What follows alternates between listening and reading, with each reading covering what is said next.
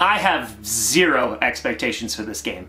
No, send the kids to bed, honey. I told you, I don't want them to watch murder shows. Did we just force a 3-and-out on the Bills' first series? Oh, you stopped us on the first drive.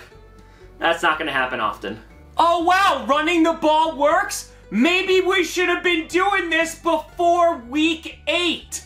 It's okay, guys. Let us show you what a real offense looks like. That happiness was short-lived. Quay Walker, can't push coaches on the sideline. I know, crazy new rule. Aaron Jones is the best player on this team, and he's definitely the best Aaron. That was a pretty good first half. Looks like we got this one wrapped up. Hey, we got an interception. Josh Allen, what are you doing? We threw an interception. Okay, we got the ball right back. Hey, we got another interception. Josh Allen, what are you doing? I don't care what down it is. I don't care how many yards there are. Just give the ball to Aaron Jones every play. The Packers are really good at running the ball. Just seems like they should have been doing this for weeks now. I'm starting to feel hopeful, and I did not expect that from this game. Hey, if we make this field goal, all we need is an onside kick, and we miss this field goal.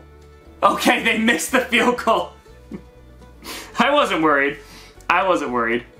We're still the best. Damn it, Packers, like the one time I want you to do something. It looks like this Thanksgiving I'll be able to give thanks to the fact that I've already won the division. I'm actually not that mad.